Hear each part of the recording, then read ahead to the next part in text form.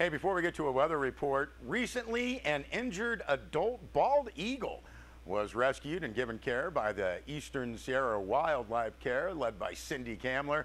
Eastern Sierra Wildlife Care volunteers played a part in this bird's story. Now, close to 450 animals per year pass through the doors at the Eastern Sierra Wildlife Care Center. Now, while trained staff provides critical animal care, volunteers provide help in just about every case. Urge you to read the story of that full rescue. It's fascinating. That's posted on sierrawave.net. And we will note that Eastern Sierra Wildlife Care hosting a free volunteer orientation this Sunday. That'll be from 1 to 3 p.m. at the Imagination Lab, Line Street, Bishop. Get some more information. Call to reserve a spot at 760-872-1487.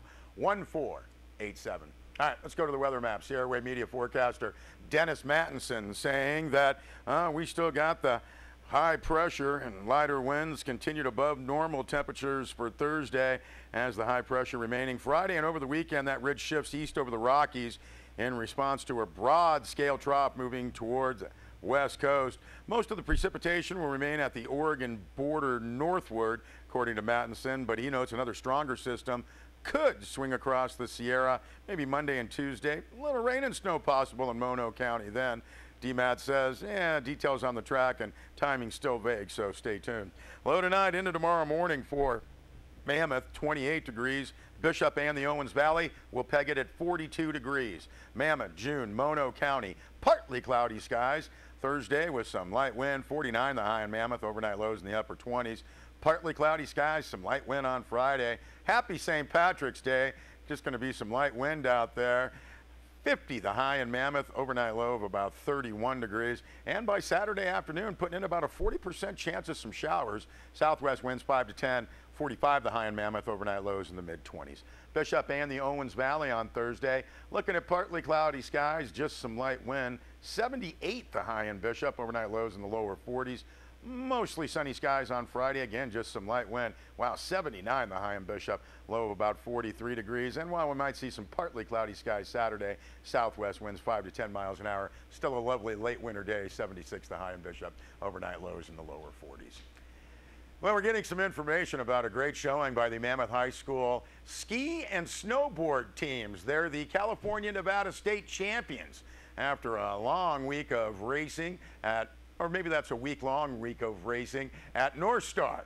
That was last week, March 6th through the 10th. Hey, 36 schools and over 270 student athletes competed in the event, coming from California and Nevada. A lot of great competitors for the Husky boys snowboard team, including Nick Hildebrand, Jacob Schroeder, Andrew Gray, Chris Martin, Evan Hilliard, and Carlos Morales. Girls snowboard events, topped by Mammoth High School athletes Tyler Brooking, Janelle Weinhardt, and Hannah Goodwin.